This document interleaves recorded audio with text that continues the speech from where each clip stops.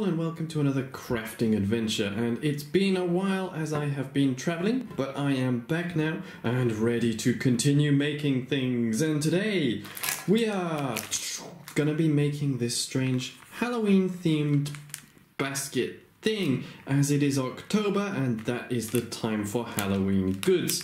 Now this is actually a papercraft kit, a papercraft band kit to be precise, and well, it makes that.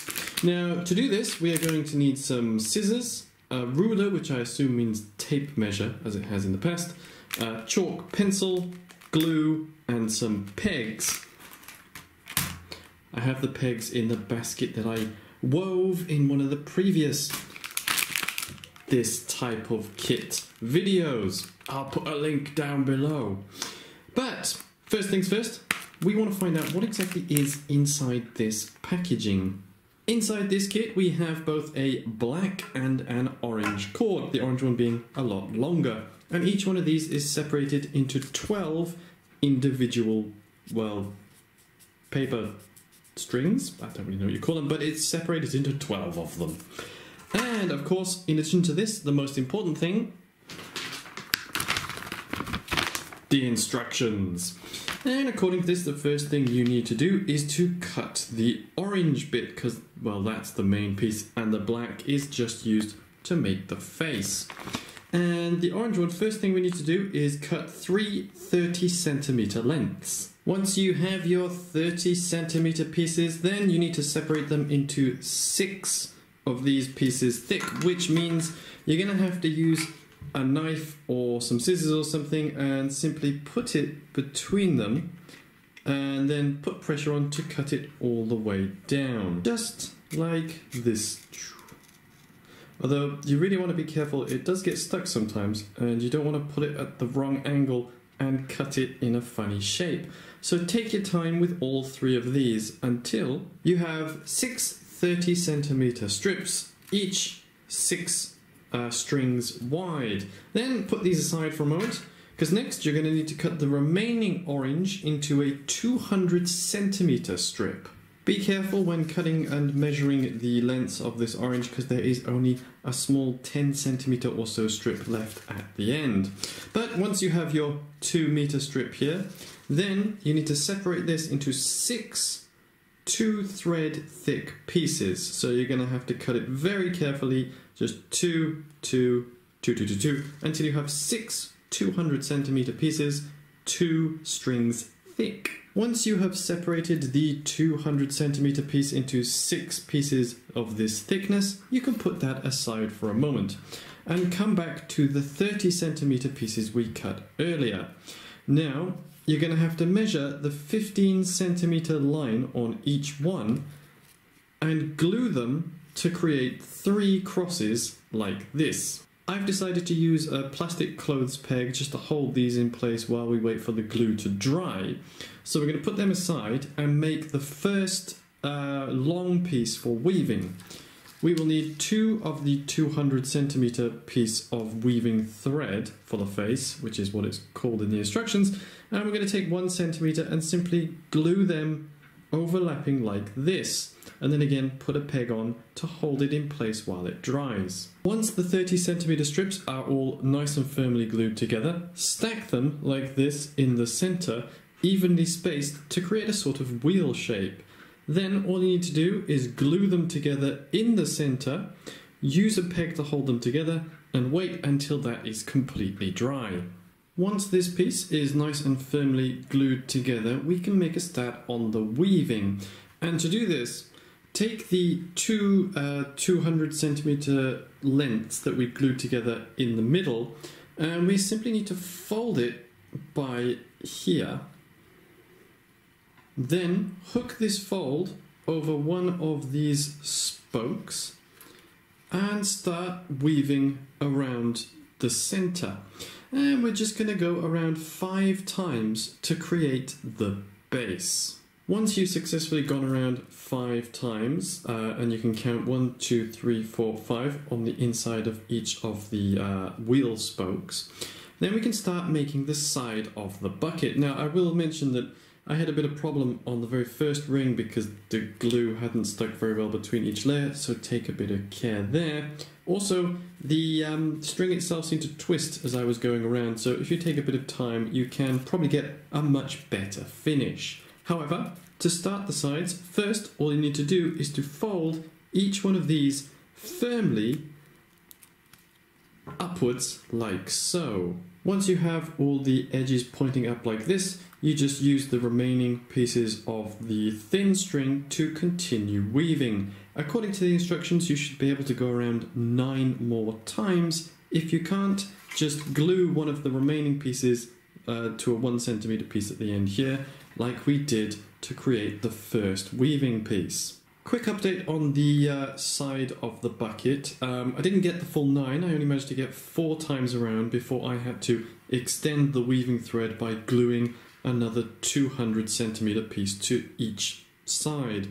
So once that's done, all you've got to do is continue this until you have the full 9. Okay, and once you've finished the 9 times around the side like this, all you need to do from here is you need to finish 8 more rings, but each time pulling these slightly apart to give a kind of bucket sort of shape where it gets wider at the top than it is at the bottom. And if during here these orange weaving bits run out, you can just glue the final pieces onto the ends of each one to finish all the way around. So once you've gone all the way around and you're satisfied with the size and the shape, although this shape is a little bit strange, but it doesn't really matter, you should have about 17 rows in total going up, and you can just count them by counting these bits here. Now with the excess of the weaving thread, all you need to do is cut it short by about here and just glue it on the inside.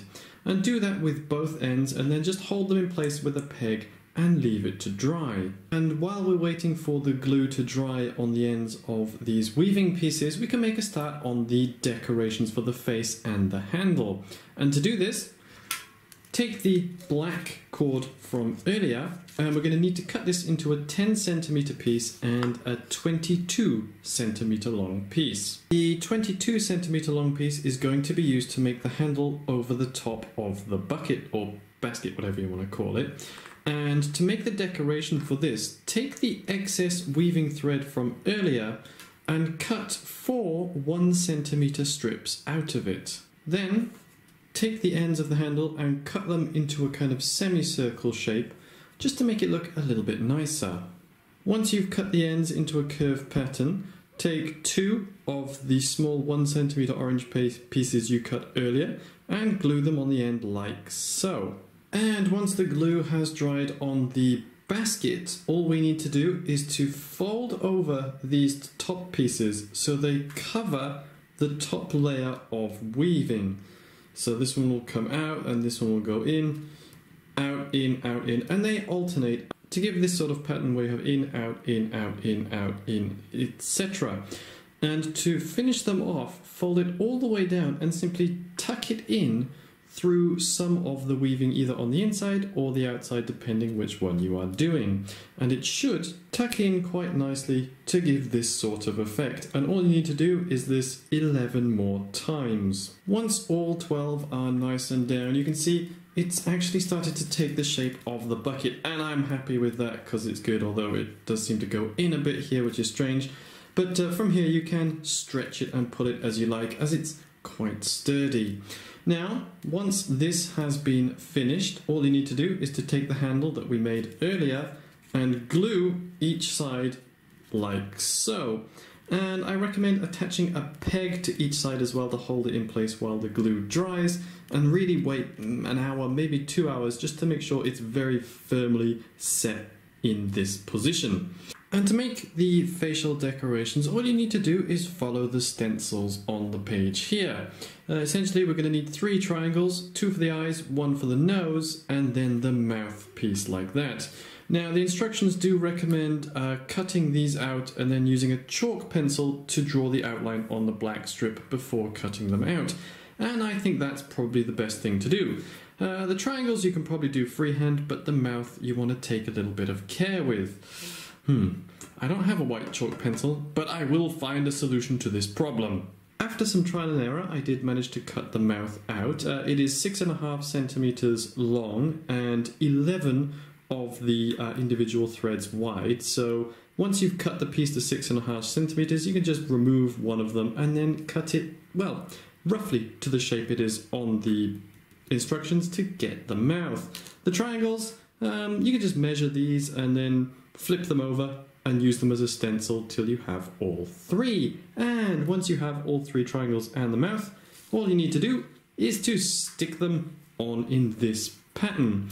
So all you need to do now is wait for the handle to dry, find a good spot, preferably between the handles like this, and have the eyes, the nose and the mouth. Hopefully, once they're all glued in place, it should give you something that looks like this. Now, I have left the glue on these to dry overnight, and I did use this Scotch tape, particularly on the sides of the mouth, to make sure they're all stuck well and in their correct position. And there you are. This is a Halloween bucket that you can use, and it is actually quite practical. Now, looking at the original design, you can see mine, well, the design is similar, but for some reason mine goes in on the sides rather than out all the way up. But that aside, I think it's still okay. Yeah, if you do make one of these yourself, take a little bit of care on how much pressure you're putting on these side pieces, and then you can probably get a much better bucket shape. If I put a little bit of pressure on it, I can probably bend it into the right position from here.